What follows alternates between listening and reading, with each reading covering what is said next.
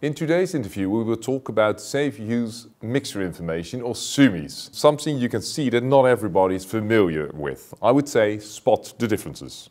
The two people that are helping us to identify a good mix of safe use information are Janice Robinson of CEPE and Leo van Biessen of Royal HaskoningDHV.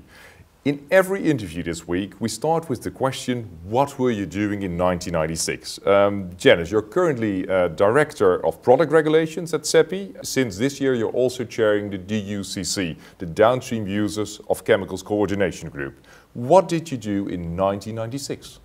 Well, Chair, I'd love to tell you I was still at school, but unfortunately that would be a lie. I was in fact already working in the paint industry. I was an R&D project leader working on industrial coatings, looking at ways to improve efficiency of coating and to reduce resource usage. Interesting, very interesting. And Leo, you're currently working as an industrial hygienist at Royal HaskoningDHV. What were you doing in 1996? In 1996 I was working at the largest environmental health and safety provider in the Netherlands, and we were mainly focused on methods to ensure health and safety within the construction companies, because that was really needed at the time. Returning to today, Janice, one of the requirements of REACH is the communication on exposure scenarios of substances down the supply chain. DUCC has crafted a bottom-up approach in the supply chain for the safe use of mixtures, with two key elements, sweats and SUMIs. Let's start with sweats. Can you explain what sweats are and how they can be used? SWED, or a sector-specific worker exposure description, is it's a set of operational conditions and risk management measures for a particular use of a mixture. So it describes how that mixture is used by a worker, and it characterises all of the parameters that are necessary for an exposure assessment of that use. Leo, which benefits do you see for a registrant in using a sweat in the preparation of the worker's chemical safety assessment? Well, there are two main benefits. First of all, it's a realistic description of the operational conditions and risk management measures under which the substances are being used.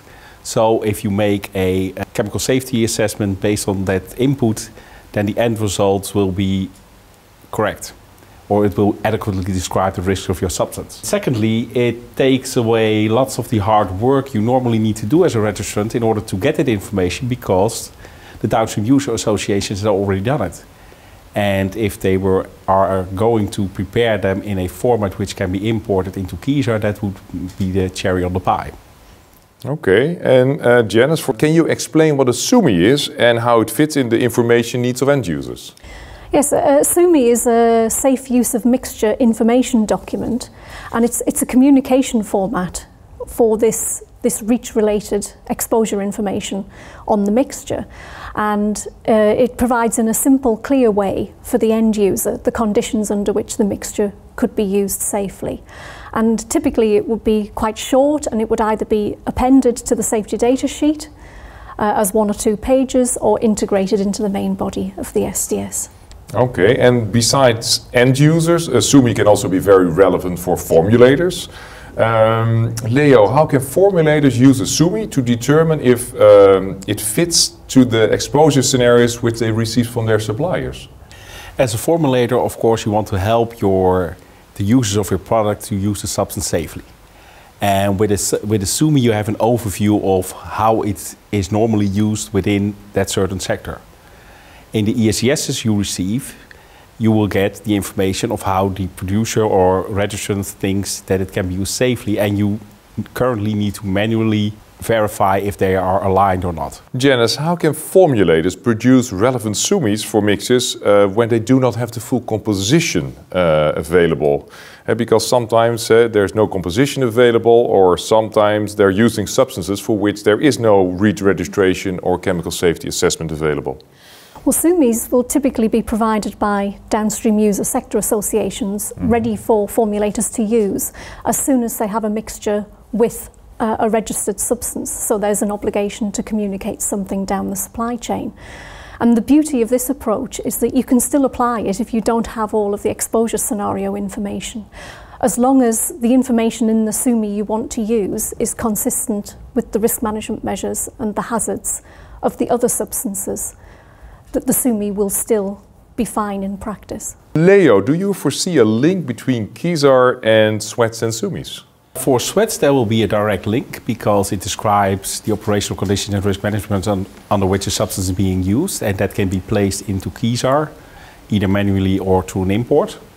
For the SUMIs, of course, much less, because KISAR is a tool under REACH, and REACH is substance related and not mixture related. Final question for you, Janice.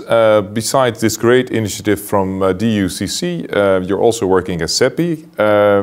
What is CEPE doing to assist its members to ensure safety, health and environmental issues? Well, of course, on the REACH side, we're also developing exposure assessment inputs for consumers and for the environment, as well as for workers. But more broadly, in CEPE, we have over 40 other working groups who are developing guidance and best practices for members on a whole range of topics, from labelling and safety data sheets, substance risk assessment, biocides, submissions to poison centres, the list goes on. So it's a full service approach at CEPE. Absolutely, it keeps us busy.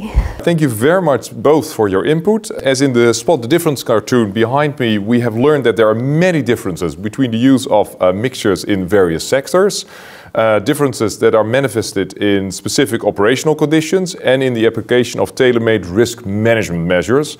By correct and straightforward communication of these safe use of mixtures via SUMIs, I'm convinced that end users and formulators will be able to ensure a safer working environment for their employees.